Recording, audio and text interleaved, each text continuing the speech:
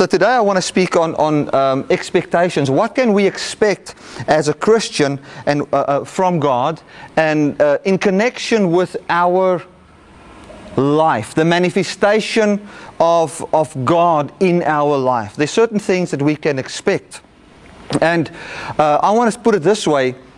Your expectation is what opens your heart to what God wants to do. You know, so it's not that God says, I'm not going to do it until you expect it. But the way we function is we are beings that when we expect something, then it kind of happens to us. Not because it wasn't available, but because we open ourselves up for it. And if we don't know what to expect from God, it's going to be difficult to have your heart opened to what needs to happen in your life because of what Christ has already done for you. It's like if you go and buy a phone and you only expect from that phone to make a call. Now these days phones aren't very good with, you know, to make a call with. You struggle with signal. You know, most of the smartphones, the signal part of it is not very strong, not very good. But it can do many other things. Because the expectation that people have of a phone has changed.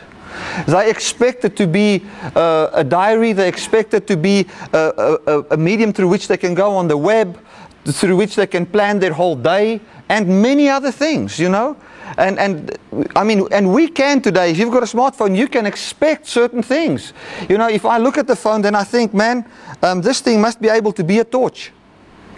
And then I go and I look for an app, torch app, and then it becomes a torch. You know, because I know I can expect a lot of things from this phone.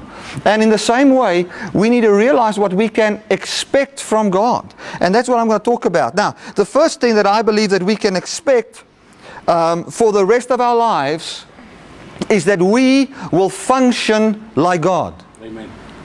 We function like God. You know, if I've got kids, those kids functions like me. What I mean by that is the following. They will forever be in a place, now forever talking about the earth dispensation, they will be in a place where they will need physical food on a daily basis. Because I'm like that. They're born from me. They will always be a people that are in need of fellowship. Because they're made in my image and in my likeness. They will have a desire, you know, to seek or have a relationship with God. Because they are a human. They like me. In the very same way, when we are made by God, we have got the same desires and the same function as God. Or we function in the same way. Ons functioneer soos God. Ons kan nie op 'n ander manier functioneer as wat hy functioneer. We function like God. Now, let's look at one of the ways in which God functions. God is a being that is defined by love. Because the Bible says, if you don't have love, you are nothing. Meaning, if God doesn't have love, He is nothing. Meaning that the love that is in God brings forth God. God is love. And if God is a being that finds His identity and finds the manifestation of the real Him in love, guess what? You can't expect anything different from yourself. Yes, sir. You are a being that will only see who you really are based on being love. Now, the Bible clearly says that we cannot love unless we are loved. So you first have to receive the love in order for you to have that love, to be that love. Okay? So if God functions that way, if the foundation of God is love, if love is what makes God exist, the very same with us. And we can never expect anything different from ourselves. We can expect always, we can always have this expectancy that you will be a person that needs to experience love all the time. Don't think that you can ever go without feeling loved. And I want to just say this about love and a human being. You know, the strongest, if you go and study a little bit of psychology and some other stuff, you will realize that a human being, his brain has got a certain amount of energy that it radiates. But the heart has got 6 times more energy that it radiates than the mind. Okay, your heart. Because with your heart you believe, with your heart you feel. The strongest thing that will ever influence your mind is not knowledge, but feeling. Forever it will be like that. It is not just knowledge. Let me give you a good example. Imagine I feel that people don't like me. Say I feel a good friend of mine, he doesn't like me. But he says all the time, man, I like you. But I feel he doesn't like me.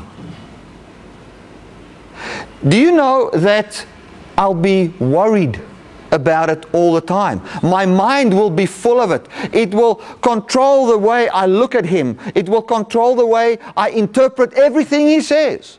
Because emotion always supersedes knowledge. People can come to you. Ek sien van julle glo my nie. Kom ek gebruik 'n beter voorbeeld. You can feel, people can come to you and say, man, you look so good. But if you feel fat, it doesn't matter what they say. Do you understand now? I see some of the ladies understand now. Okay. What you feel always supersedes, and you can expect that. Why? Because God is such a being. What He feels about mankind supersedes the knowledge He had about our sin. Come on now. He could not define us by the knowledge of our bad works and what we've done wrong. He could only define us based on who He is. He is love, and God exists. He will forever exist. He's eternal, undying, living forever because He is love, and He feels. He's got an emotion. He's emotionally attached to the human race. He's that kind of a being. So we need to realize that there's never going to be a place where we will have to push aside our feelings and just live by willpower.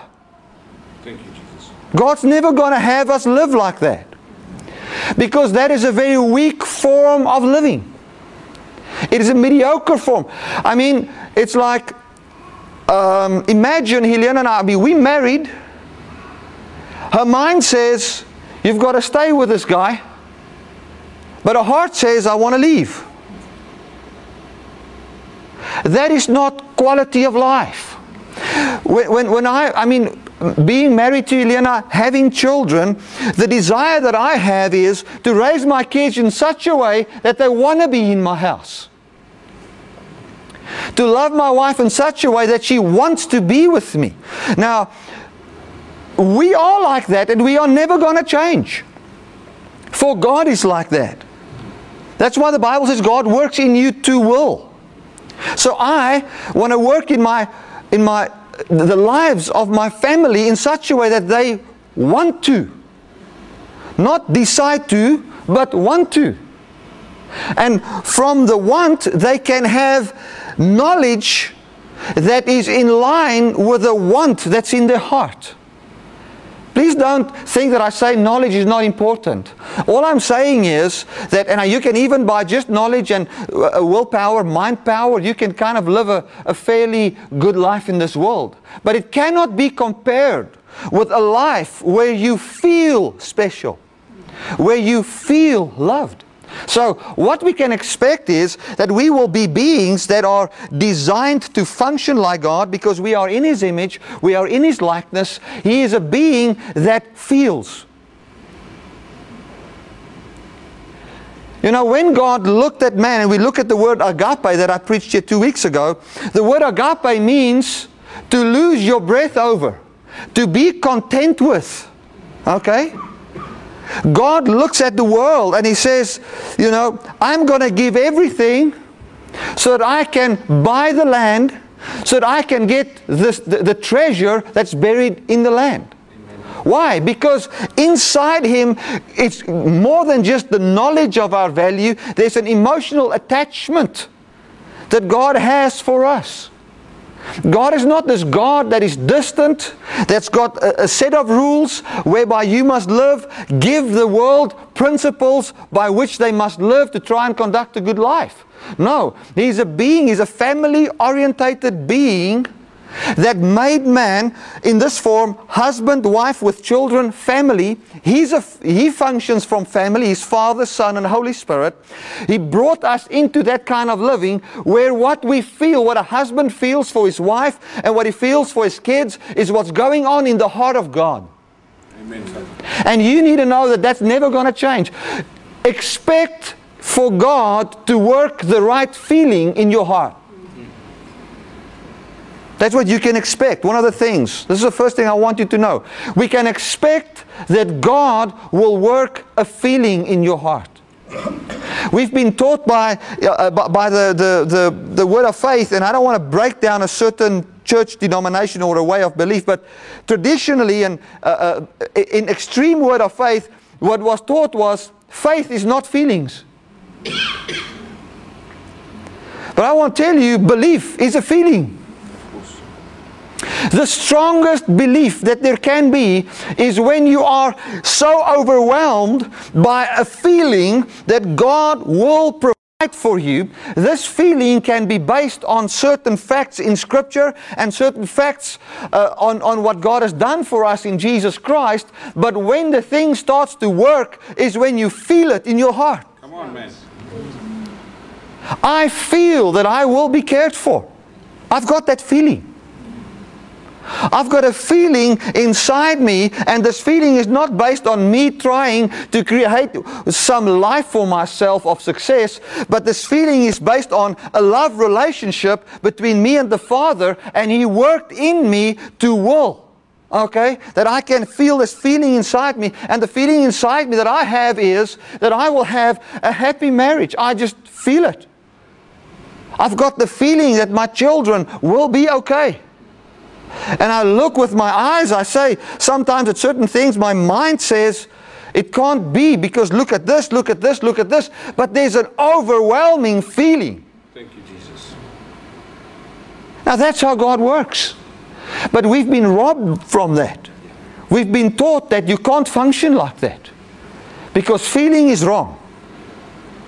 Now feeling was always wrong because we were under the wrong message. And the wrong message brought the wrong feeling. Then you better not do what you feel or you're going to destroy your life. Yeah. But when you're under the right gospel, you feel loved, you feel precious, you feel cared for. Amen.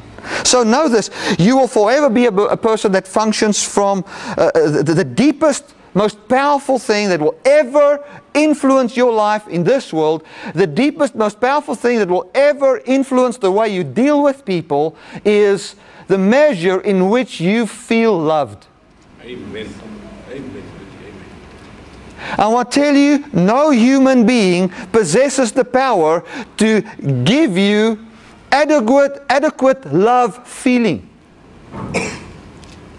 Herein is love, that He gave His Son as the propitiation or the sacrifice for our sins, so that we can now live through Him. Herein is love, the revelation of your innocence, of your equality with God, not because of your good works, but because of His choice to make you His kind. That revelation, that emotion that goes with the revelation that you will forever be perfect before God because of the blood of Jesus. That emotion is feeling loved. That influences how you see people, that gives birth to all those kind of things that's good in your life. The Bible says in Romans 6 verse 13 that we need to yield our members as instruments of righteousness. Okay? Yield your members as instruments of righteousness. Now, traditionally that was seen as don't sin. But that's not what's written there. It It's not what's written. The Bible says, yield your member as an instrument of righteousness. The word yield, do you know what the word yield means? The word yield means to put next to. So, put yourself next to righteousness. What does that mean? I see myself as fully righteous. Fully righteous before God, having the full right of the fullness of God manifesting in my life, free from my willpower, but born in me. What we can expect in our life forevermore is that we will never get it right to have God's quality of life by trying to obey Scriptures. But that the only way that we will have His quality of life is by birth. By Him giving birth to it in our lives. Yes, sir. That's the only way. We can never expect anything else. That is how we will function forevermore. We can expect that. We can expect that the only lasting thing in our lives that will concerning quality of life will be if God gave birth to it in our lives. You can expect that if you have long suffering or kindness based on the Bible says I must have long suffering and kindness and now I'm going to try and do it, you can expect that it's going to fail. Sometime. You can expect it. But once the revelation of who Jesus is, when you come to the place where you can place yourself next to Him, that means yield. If you want to yield to God, how do you yield to God? The Greek word for yield means to put yourself next to. That's what it means. Put yourself next to God.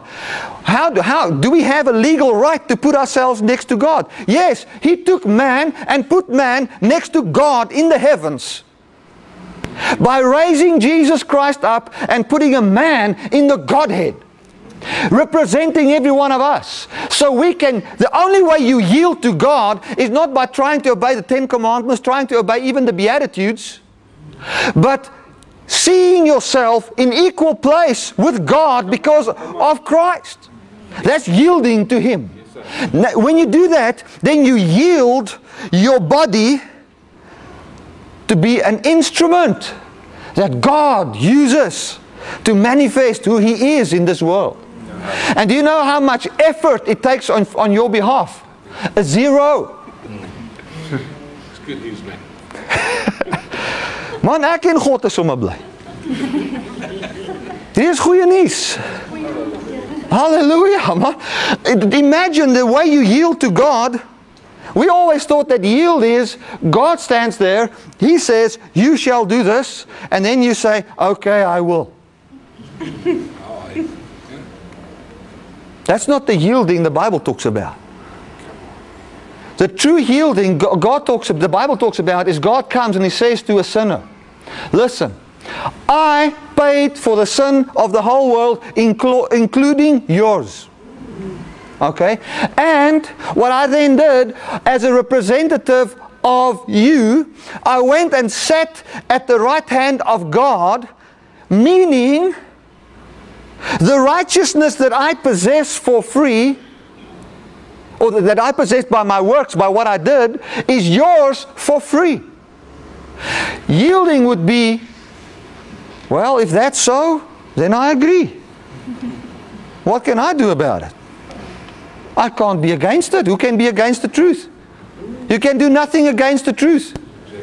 That is the truth. All you can do is refuse to accept it and live a defeated life. That's all. You can live in the lie forevermore. You know, we spoke about, in the week we had a case where someone molested a child. Okay? Years ago.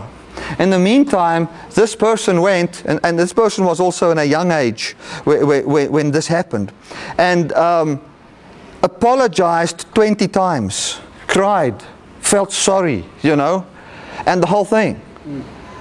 And both sides are okay with it, but other people who hear of this is not okay anymore with this. They hear about it for the first time. And now it's becoming a very big issue. And what we then realized was, what's happening here is the quicker both parties accept or yield to the fact that they can never be defined by virginity or never be defined by what they've done, but there is only one place of definition, which is the embodiment of God in human flesh, the quicker it will all be over. Amen, sir. Amen. There is no other way out. Or they can live in the lie for the rest of their life, and that deed will kill both of them until Jesus comes. Yes, sir. Or you can be free today. That's how simple it is. Yield yourself to the truth. Put yourself equal to Jesus. Now I say, Bert, you can't say that. Well, listen, and I've said it many times, if God did that, if God, in His being a sovereign God, He decides what He wants to do. If He decided to take the sin of the whole world away, what can we do about it? If He decided to put a man in the Godhead as representing me and you, what can we do about it? If He decided to give you a sovereign will wherein you can make use of this or not, what can we do about it? We can do nothing about it. All we can do is we can say, I'm going to benefit from this in this way by agreeing with this truth. Amen. Hallelujah. I want to tell you, this truth is an obsolete truth. You can't get away from it. Jesus took away the sin of the world. Amen. And we can expect, that we will never change in how we function. You will always be a being. What can I expect for tomorrow? You can expect for tomorrow that you'll always be a being that functions from persuasion. You have to be persuaded about something for it to influence your heart. You have to be persuaded. You need to be persuaded that God loves you. Now that persuasion cannot come from decision of your will. That persuasion comes from correct knowledge. Amen. Hearing the right thing about you so that persuasion becomes part of your heart. You'll always be a being that functions from persuasion because God functions from persuasion. Persuasion, another word for persuasion is the word faith. Faith, unfortunately, brings a negative connectivity in our hearts. Because if you don't faith, you're going to go to hell. Okay? But that's not God's plan. God's plan was not to say, if you don't faith, you're going to go to hell. What God was saying is, you are a faith being. You function from your persuasion. And this persuasion that is in your heart determines your life.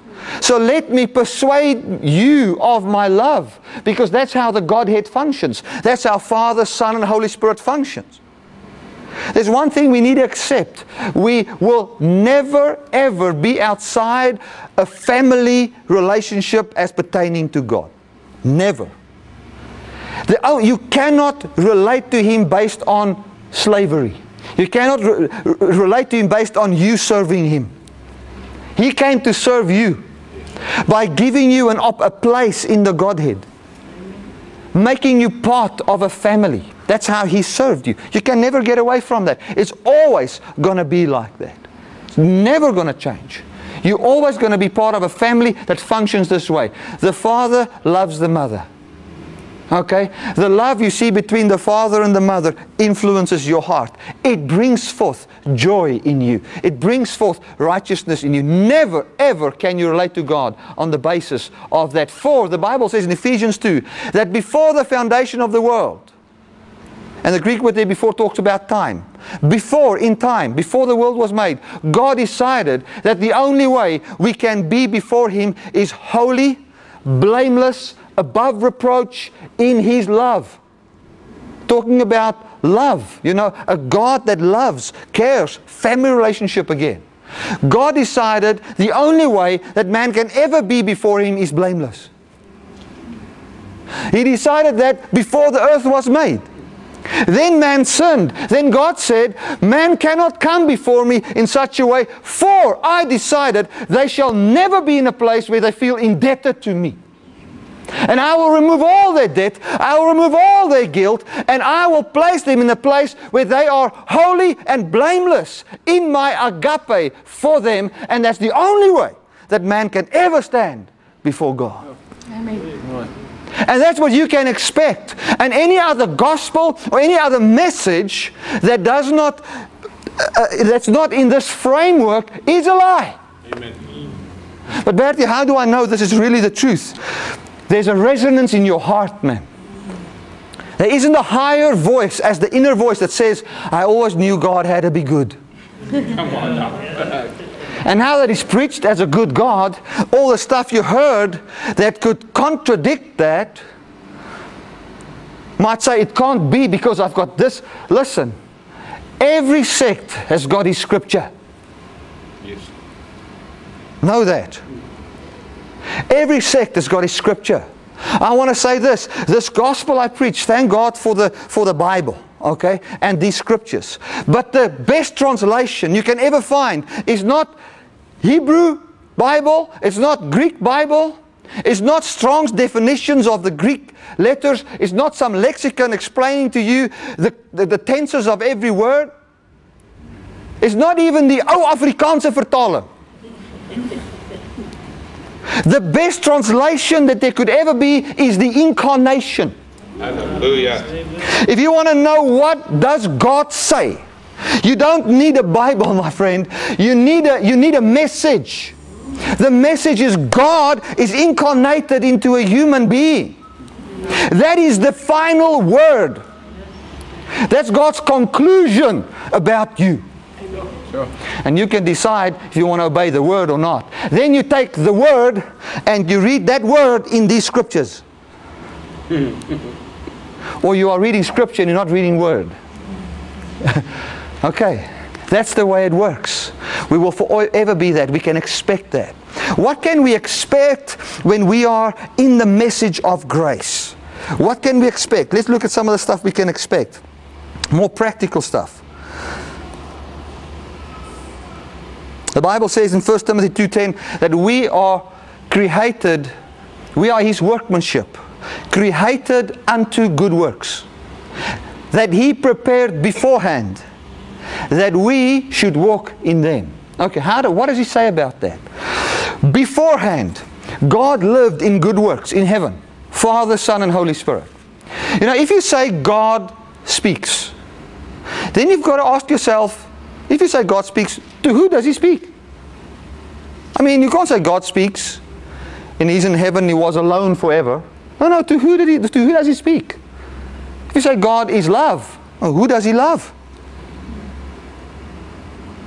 That's why in Christianity, and I believe that true Christianity believes in the Trinity. Father, Son, Holy Spirit. God. They have influenced one another in such a way that the only way that the influence that the Father had on the Son was so great that the Father now fully lives in the Son. You know, if you send your kids to the club every night, every weekend, you know the club will have such an influence upon them that the club will fully live in them after a year. Yeah. That's the way it is.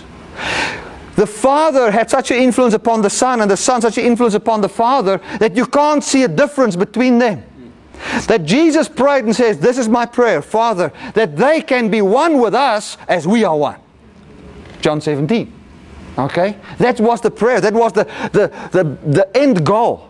Now, between the Father and the Son and the Holy Spirit were good works. There are good works. They love each other. They speak well of each other. They see good in each other. Those good works was there but in the Godhead all the time. Then God said, these good works I now before time make available for people that they can now, and I create them in such a way that they can effortlessly function in these good works. That's what it says there. We are His workmanship, His poema, His love poem. Okay? That He spoke, and His workmanship, what He created from His innermost being, and we were created, we were created for good works. You know what? We were created to be a being that functions from such a persuasion of the value of another person that we can easily do good to them. Amen. That was never a command. It was a part of our design. But because of the lie in Adam, through tradition, it became a command. The fruit of the Spirit is not a command. It is a promise. God promises you and says the following: should you be in the Spirit? And then he goes in Galatians 3 and explains what the Spirit is. The Spirit is believing this good news. The flesh is to believe the law. And for those of you that are here for the first time, let me explain that quickly. I don't want you to be confused about this. When you are in the flesh, the Bible, whenever it says being in the flesh, it talks about the Jews that sought their righteousness by flesh. Okay? Meaning, I'm a Jew, and because I'm a Jew, I'm God's children, and therefore I've got to obey the commandments, the 10 commandments and all the other laws of Moses. That's what they said. Okay? I'm a Jew, it means I sought my righteousness in my flesh, in the fact that I'm a Jew. It was literally talking about circumcision in the flesh. So being in the flesh was saying I'm circumcised in the flesh, and being circumcised in the flesh, the laws was given to you, because the laws wasn't given to the Gentiles, it was given to the Jews. So if you were in the flesh, you were placing yourself under laws. So being in the flesh, when Paul says, when we are in the flesh, it doesn't mean when I feel a lust to sin. No, when I'm in the flesh is when I want to be saved and be righteous by my works. Amen. That's being in the flesh. He says, then you can expect these things. And he calls all kinds of wicked sins. But then he says, when you're in the Spirit, the fruit of the Spirit is love, joy, peace, long-suffering, kindness, meekness, temperance, and faith. That's the fruit of the Spirit. That is the expectation that we have that believe the grace gospel. Because a promise is made to us that when you are in the Spirit, you will find agape in your life. Because God made you to love. Love was never a command. Love is not a command.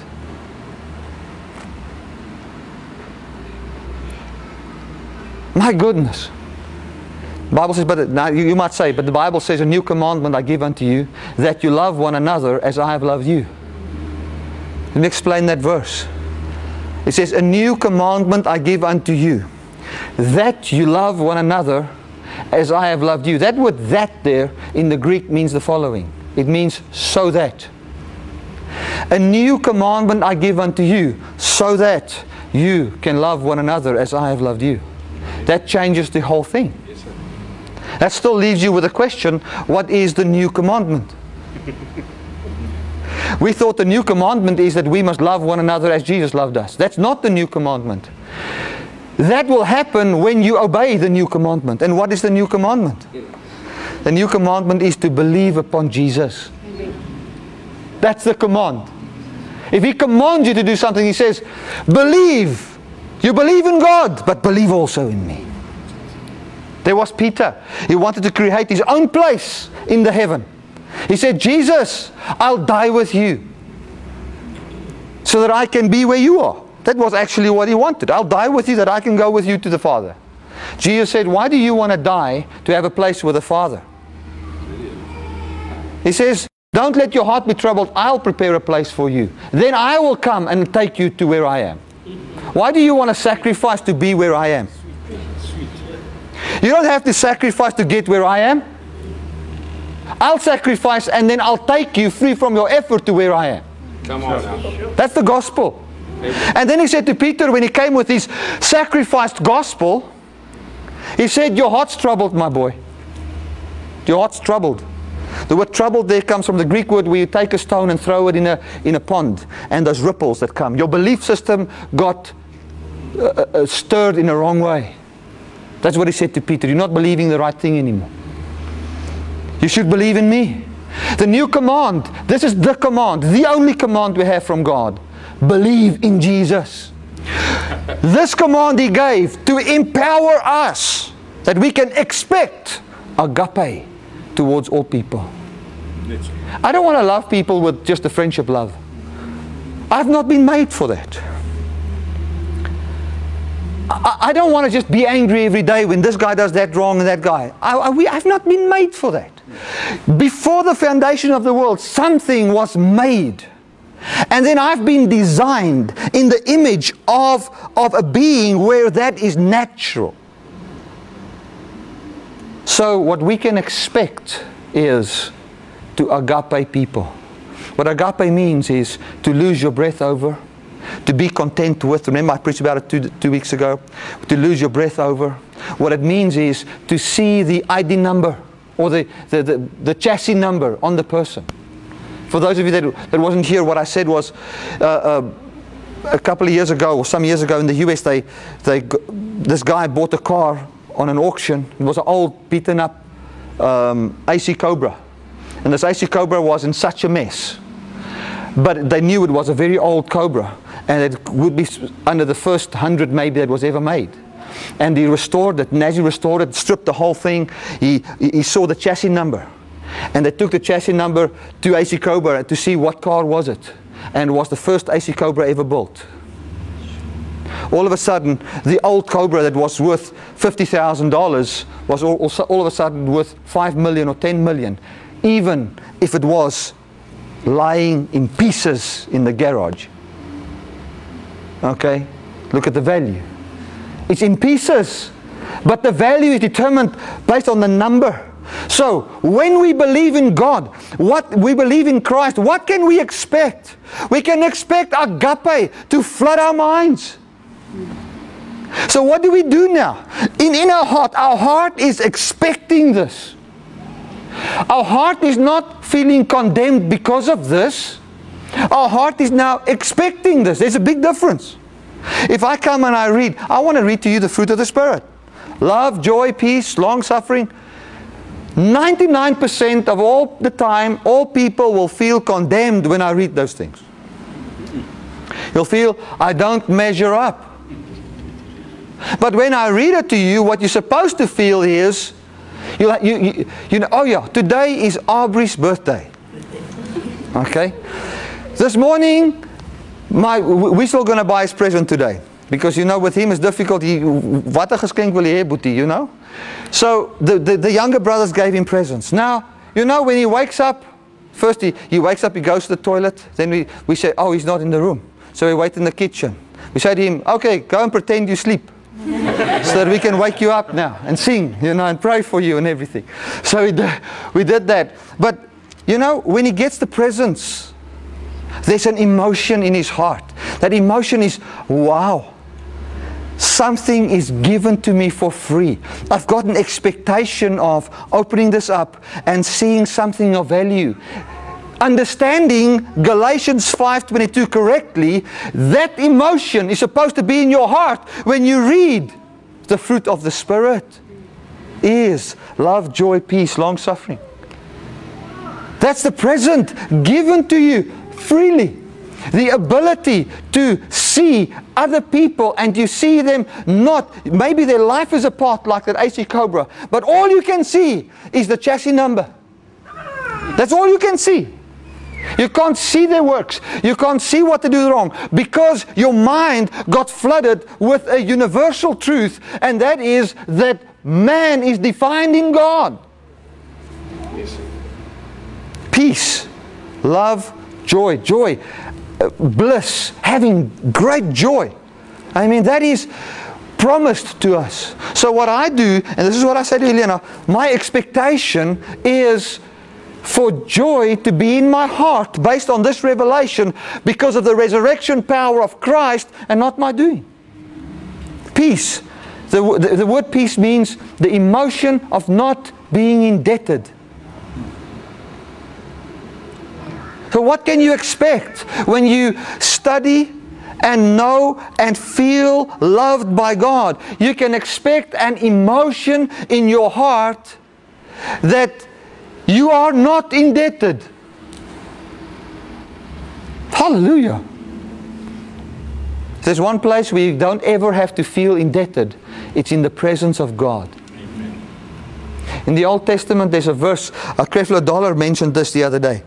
And he said, in the Old Testament, they had a list of stuff, of people that were not allowed to come before God. So you had a blind eye, broken foot, this. A list of things. You couldn't come before God. It even says if you've got a flat nose, you can't come before God. That's funny, man. You can't come before God. In Leviticus, I think it's 19. Almost nobody can come before God. With my ears, I'll definitely not be able to come before God. Because I can hear from a distance. I don't have to come close. So anyway, so anyway, who can come before God? Only the pure. Now the Bible says, come boldly to the whole world. Yeah. Why? Because there's no flat-nosed, broken foot, broken arm person in God's eyes anymore. Because Jesus took it all away. And then when you hear this gospel, what can I expect? I can expect that I will start to love people. I can expect that I will have peace in my heart. I can expect that fear for the future concerning finances will completely diminish. That it will leave my life. I can expect generosity to become part of my life. I can expect what I see in Christ, free from my effort, manifest in me, being born in me. Amen. This message, when I preach it to you, it would be like you preaching, say Helena was pregnant, and you could speak to the child in the womb and tell him what he can expect. You can expect that you're going to look like your parents. You're going to expect to grow up in a house like this. You're going to expect that your father will be a preacher. You can expect that you'll travel some countries with your dad. You can expect that he will love you. You can expect that he will do everything for you. You can tell him that before the time. That's not a command unto him. You can tell him, listen, your dad will love you so much it will influence you unto you loving others as he loves them. You can tell that to that unborn child. And that is what I'm telling you today. That's our expectation we can have of God. I want to end off. Thank you, Lord, for the good news. You know, 1 John 4, John was so persuaded of the power of love. You know that song? I wish I could sing. Then I would have been saying Jennifer Rush now. 1 John 4:8. That's for some people will never know who's Jennifer Rush. It's older people. Look how blatant John, called the apostle of love, is about this. He says, he that loves not knows not God, for God is love. He didn't say that in a condemning way. That is actually a compliment to the power of God's love. John was so persuaded of God's love. He says that he that loves knows God, for God is love.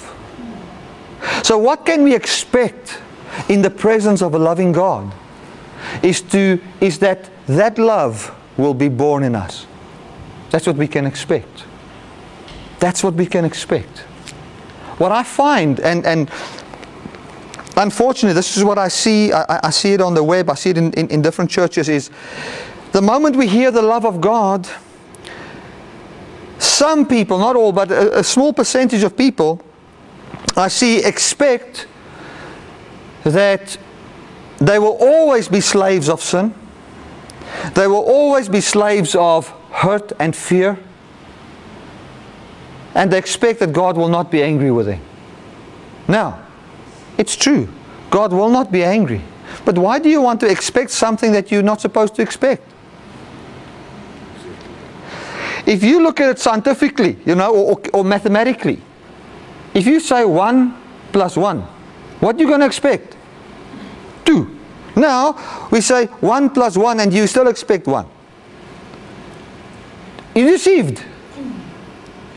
How can you say, I expect? And this is the problem that I have many times with people, especially if you watch via the web, where people say, if you preach grace, you just preach a license to sin. So in other words, what you say is, if you take a human being that was created before the foundation of the world, there was a plan in the creation of man, that this man is designed, made to function, and have the same attributes as the Maker. That's how he was made. Okay? To function under the influence of the Maker, to be a vessel wherein the Maker dwells and through whom the Maker lives. Okay, that was how God made us. Now we say, God come God came and took away all that could bother you and get you to a place where that cannot be true in your life. It tells you about your innocence. You believe upon Him. His Spirit comes and indwells you. You are loved by Him. You feel the emotion of being precious equals you're going to walk in fornication. How can you say that? How does your math work? No. If we take God's calculator, a human being, plus God loving him, plus the human believing it, equals God manifesting in human flesh. Amen. Finished.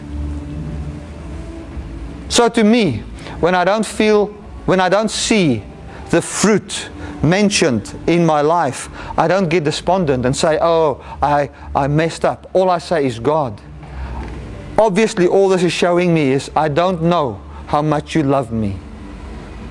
I don't know what you've done for me, and I want a deeper, wider revelation of this. What can we expect when we see the love of God? Galatians 4 says it this way. It says, Ephesians 3 from verse 14 onwards. It says it this way. It says, I pray that your minds might be enlightened, that you may comprehend how high, how wide, how deep, and how long the love of God is. Now listen to this. So that you might be filled with the fullness of God. Amen. So what can we expect being loved by God? We can expect, I want to tell you, don't expect to be angry again next week. Don't expect to have failure upon failure, fear upon fear, about your life. Listen, you expect God's manifestation in you free from your effort. That's what you expect. Hallelujah. I expect that without me begging God to do something for me in ministry, that the ministry will just touch people's lives. I mean, I've opened myself up. So many times it's so funny. This is how we think about God, and I'm ending off for the third time. This is what we say. God gave Bertie a ministry. Okay? Now, when God gave Bertie a ministry, He commanded him and said, you better preach. I called you to preach, and you must go and win those souls. If you don't win them, they're going to go to hell. Okay, God, I'll do it. Then God says, but I didn't make it easy for you. You will have to ask me for every little thing in this ministry. If you don't ask for a printer for your computer, you're going to have a computer without a printer.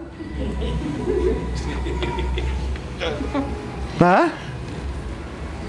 If you're not too specific, then my hands are shortened. I can't help you.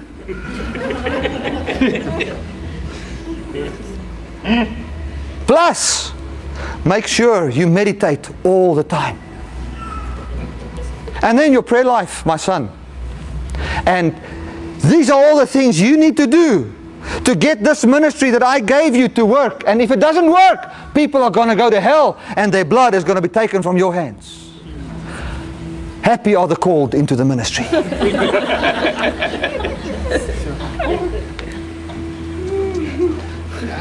Rubbish. It's a relationship. What happened to me is I was so loved by God that who He was born in me in a way that's natural to me. And I felt I want to preach to people. It wasn't God giving me a ministry in what I must do. It is God living in a human. That's what it is. Knowing my very thought. He's intrigued by my thought. And yours. Let me explain it. I can go and do a personality study of my sons.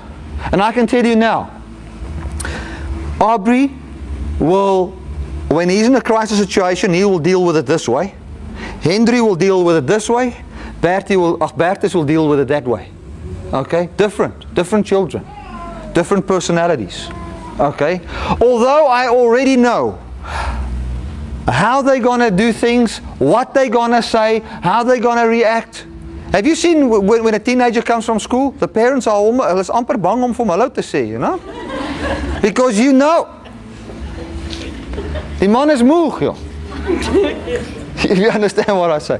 There's certain things in teenagers. It's like, jy wil nie hy moet met jou raas nie. I don't know if any of you ever experienced that. So it's like, because you know that inside there is so much love and so much wonder. Okay? But you also know that there's a phase in the life he's going through. So you know what to expect. But what life is about is experiencing that person. Knowing that he will be that way is not what gives you life. What gives you life and what blesses you in this life is experiencing who he is. So even if God knows everything that all of your thoughts, you know, he loves to experience you. He's blessed by your experience. He's blessed by experiencing you. He's blessed by your presence. Do you think God is not blessed with the presence of Jesus at the right hand of the Father? That's the presence of human flesh in the Godhead. My goodness. Representing you, He is your presence in the Godhead. And He's blessed with your presence. And we were always only seeking His presence, as if we play hide and seek. Richard Dawkins said, he's atheist, he said, if he ever sees God, he said, and say God do exist, he would say to God, they asked him, what will he say to God if God do exist? He says, I will say to God, why did you go through so much pain in hiding yourself? Now the reason he says that's because he's looking for God in the wrong places. Yes, of course. You know? If you lose a big truck, it doesn't help you look for it inside this building. It's not here. Everybody knows. But what happens is, you know, we've got this mentality like Richard Dawkins got. God hides Himself. Yeah. But God came so close that you struggle to find Him. He's indwelling you. If you look outside you, you're looking in the wrong place. He came to indwell you. Hallelujah. Thank you, Jesus. I better stop, man. Ek voel of ek nou net begin. Glory to God. Thank you, Father. Thank you that you love us. Thank you that you care for us. Thank you, Father, that your presence floods our lives on a daily basis. Thank you, thank you, thank you, my God. Thank you, Lord, that we can look at this salvation that you've given to us, and we can work it out with reverence and the anxiety of never wanting to do it by our own power. And we can see salvation manifest. Thank you, Lord, that we've been saved from sin. We've been saved from the manifestation of the flesh. It is not our doing. Our choice is not to stop to sin. Our choice is to believe in you. And you resist sin in us. It's your work. Your word says that you cannot bear fruit on your own. Of your own you can do nothing. But Lord, we yield to you by seeing Jesus. Hallelujah. And by seeing Him, we yield, place ourselves next to the Father. And when we yield to you, our members has been yielded as an instrument of righteousness, and we expect the manifestation of what you promised us, which is the Holy Spirit and the fruit of Him. Thank you, Lord. Thank you, Lord. And the last fruit we'll receive is immortality. Thank you, Jesus. Hallelujah.